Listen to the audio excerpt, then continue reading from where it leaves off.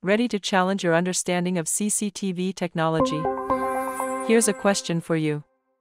What is the primary purpose of using VMS video management software in a CCTV system?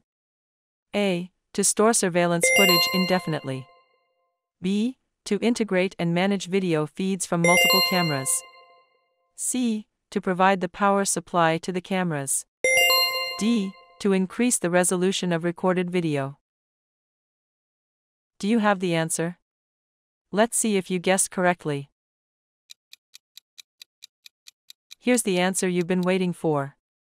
Correct answer is B. To integrate and manage video feeds from multiple cameras.